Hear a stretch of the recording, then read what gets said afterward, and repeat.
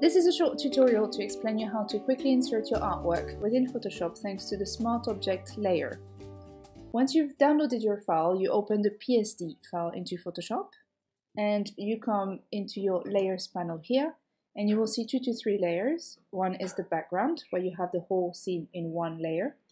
Then on top of it will be your Smart Object layer where you will insert your artwork, and sometimes you will have an extra locked layer which is a duplication of a little part of the prop that sometimes goes into the frame area. So what you're interested in is this layer here. So you can either right click and edit contents or double click on the little icon and it will bring you to this new window here. It's a new tab. So your file is here and the new tab is here. And from now, all you need to do is drag your PDF, PNG, JPEG, whatever artwork, finished artwork piece you have into this layer. What I've done here is I've just created a quick example in Illustrator that I'm going to simply copy and paste as a smart object here. I would always advise the smart object if you're pasting from somewhere else, because it will not become pixelated or it will not become blurry if by any chance you have to increase the size of it slightly. It will stay very good quality. So it is a little bit heavier, but it's much worth it. So I find this to be a little bit too big, so I'm just going to resize it approximately to what I want it to look like.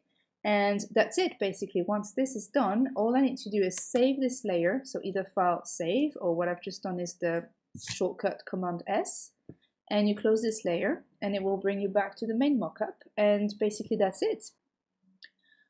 Just a little information: by default this will be set as multiply, which means it multiplies it with the background below it. So it sort of multiplies it as in it blends it with the layer that's underneath it, which means it looks a lot more real.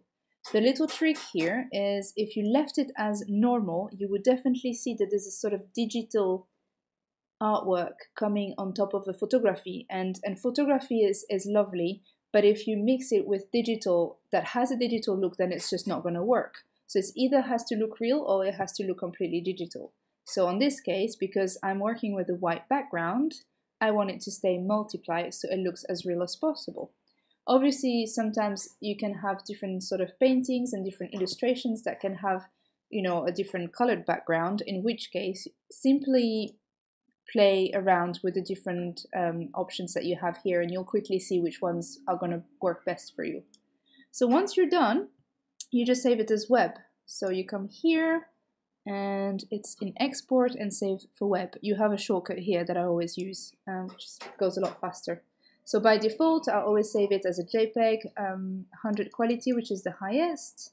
This is the normal size file, but if you are going to upload this as a featured image on your online shops, you might, or you might already know it, but you might want to maybe choose a slightly smaller size just to make sure that it's good enough, but not too big either, so that it doesn't take too much time to upload.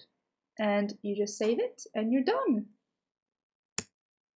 If you have any questions or any feedback, please do not hesitate to email me or comment on this. This is my first video, so please bear with me. I'm just getting started, but I do hope to connect with you a bit more in the next few weeks. And if you've got, like I said, any suggestions, please let me know. Thank you.